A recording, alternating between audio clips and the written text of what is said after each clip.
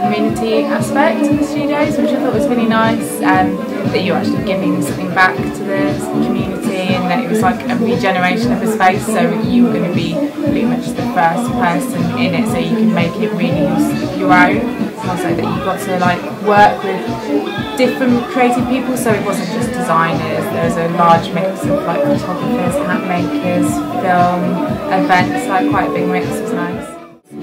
At the moment it's 6 months, and then the council are looking into, they just wanted to see how the project worked, and then hopefully we're going to get the go ahead to carry on having the space, because I think they're really pleased with how things are going.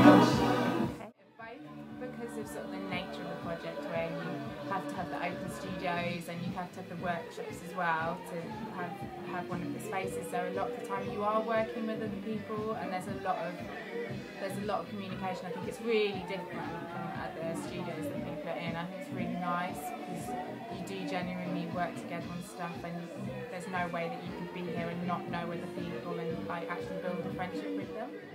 Yeah, I think definitely, because also there's a lot of people who, you have hat makers who need websites, but you've also got web designers in the space, so they can work with each other. You've got photographers, I'm working with photographers doing sort of a mashup of some of their photography, so they've got interesting stuff in their workshop, in their portfolio, sorry, so it kind of, there's a good aspect of being able to sort of bounce off each other.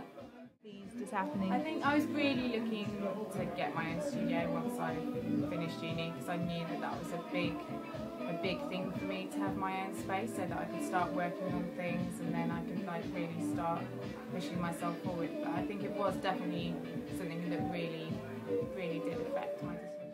I think probably the only thing was I'm not from South Kilburn myself, and I don't live in this area, so some of the people who are in the studios are from this area, so they kind of know the local people. So when it came to doing workshops, I felt like I've maybe had to push my workshops a bit more than some other people who might know more locals in the area or know the places to go. But then also since we've been here, there's been like people saying, oh, you should go to this place, these sort of people would be interested in your workshop. So I think yeah, that's the hardest thing, but I think it's something that I've been working through.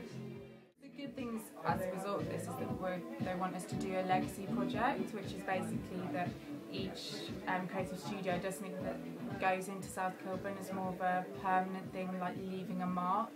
So we're in the process of deciding what they are. I think that's going to be something definitely to watch in the local area and see what each creative studio does, and to see the result in the local area will be really interesting.